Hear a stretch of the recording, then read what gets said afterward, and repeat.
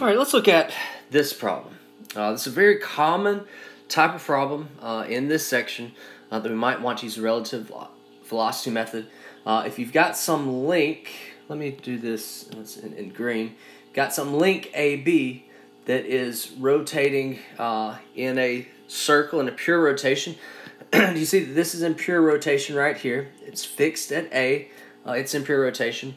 And then there's this link BC that connects it with this disk that is in pure rotation. So for that green bar AB, it's in pure rotation. For that pink disk CD, it's in pure rotation. It would be overkill to try to use relative velocity on either of those, but for this bar BC, that's kind of the main point of this problem, is that bar right there, it's not in pure rotation. I don't know if you can imagine right now, just at this snapshot, it's kind of moving up and it's going to go right there. That one's not in pure rotation, and so for a link that is connected to a couple things, that link may not be in pure rotation. So we could use the relative velocity method to maybe jump from B to C. I don't know if you kind of see that that's where we're going at for this problem, but that's where we're going. All right, so bar AB has a clockwise angular velocity of 30 radians per second. When it's at 60 degrees, determine the angular velocity of member BC and the angular velocity of member CD at this instant. All right, so the angular velocity of BC is what we're looking for, the angular velocity of CD. Okay. Now, we're in the relative velocity method. We use that method for bars that aren't in pure rotation. So my the heart of this problem, the heart of this problem is bar BC. Bar BC, and I'm going to use something like VC equals VB plus VC slash B, and I know that this is omega crossed with R C slash B, and that R is from C to B. So this is the equation that I'm going to use in order to solve for omega CB. All right, but before I get there, do you see that this point B on the blue link BC is also point B on the green link AB, and whatever its velocity is its velocity. Okay, so before I get to the main heart of my problem, that blue link BC, I'm going to start, and I think this, it gave you information about link AB. I'm going to start at link AB and find the velocity of B, right?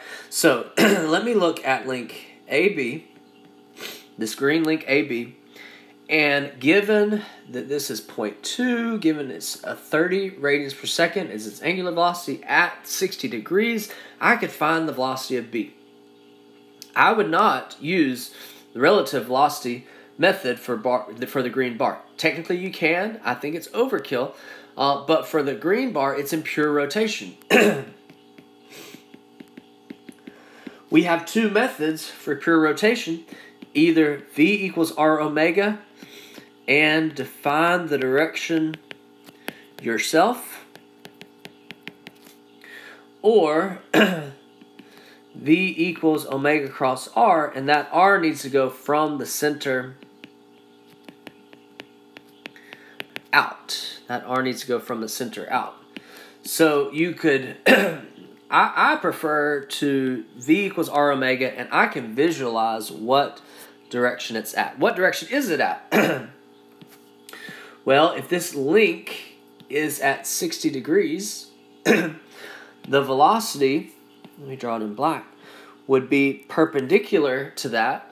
So if the link is at 60 degrees, that link is a radial link. That link is like a spoke on a wheel. That link is perpendicular to the tangential direction, the direction of the velocity.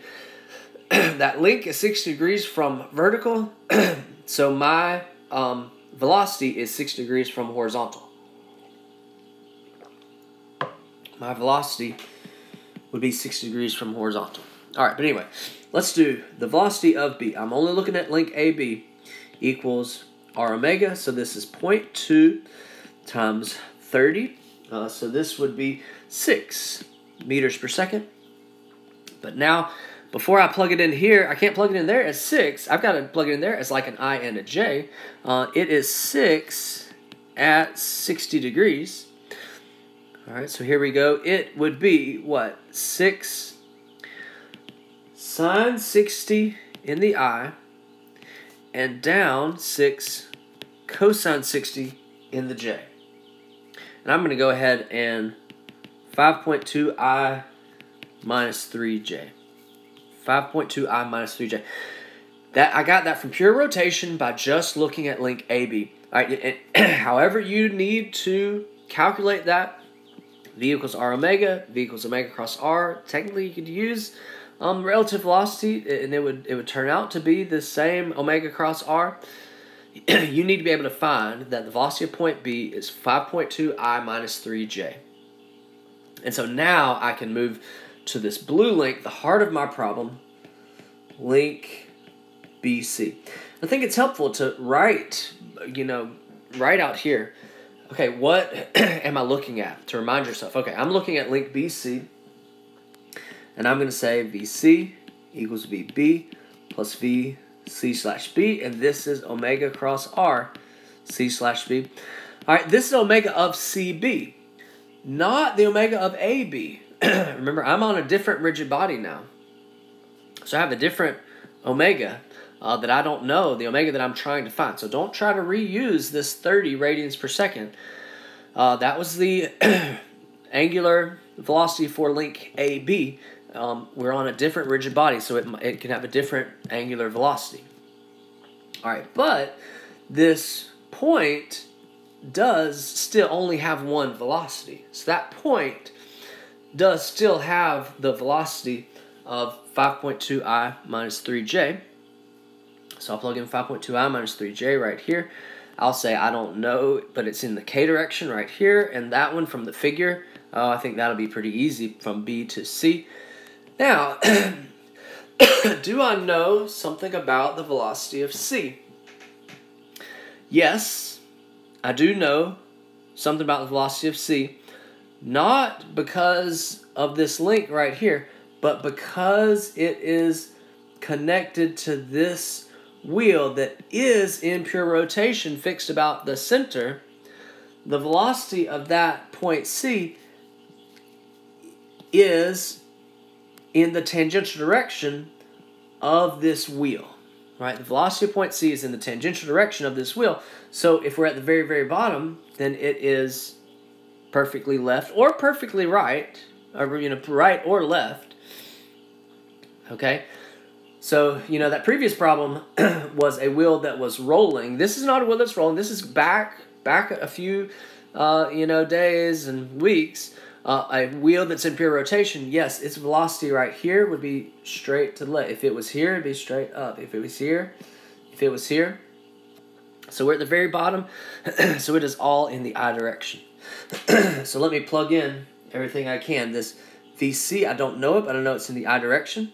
This VB, 5.2I minus 3J. And then omega CB, I don't know it, but I know it's in the K direction. And I'm going to cross it with from B to C. Go back and look at that figure. It's just 0.2 in the I. It's just 0.2 in the I. So let me go ahead and look at my I equation, my J equation. VC is in the I, 5.2 is in the I. And now, is this one in the I? No. The K cross I, that's going to be in the J, so I'm going to hold off on that.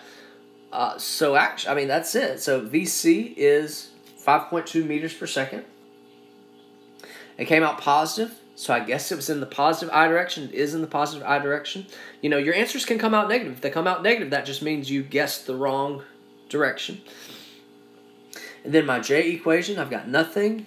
I've got minus 3.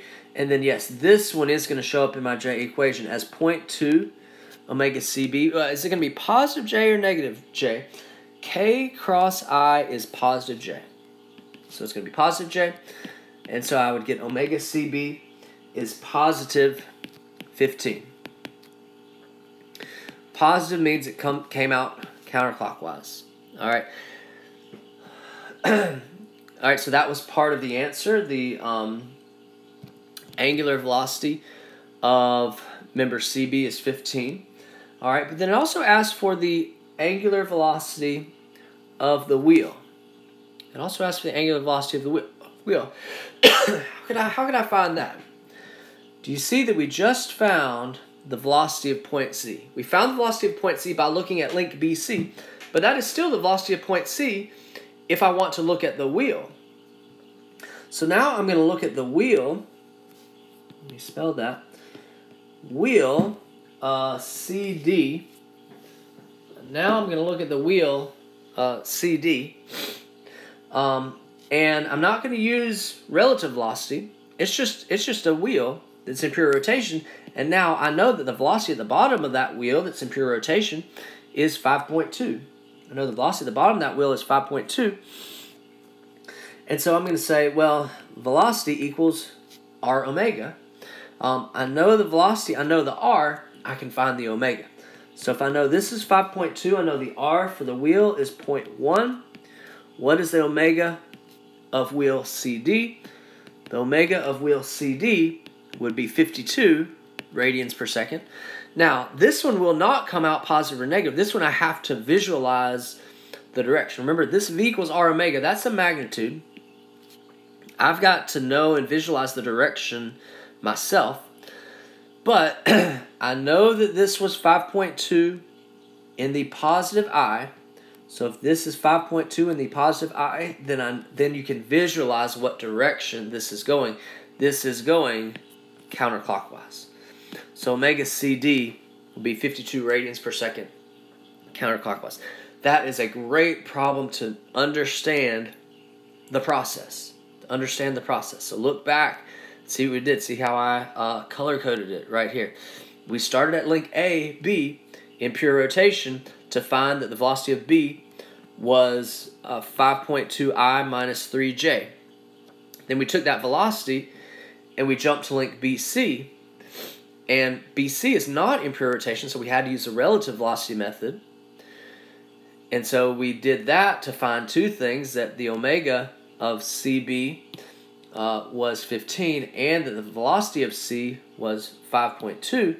And then we took that velocity of C and we went over, jumped to link to wheel CD and used that to find the angular velocity of wheel CD. Pretty cool, right?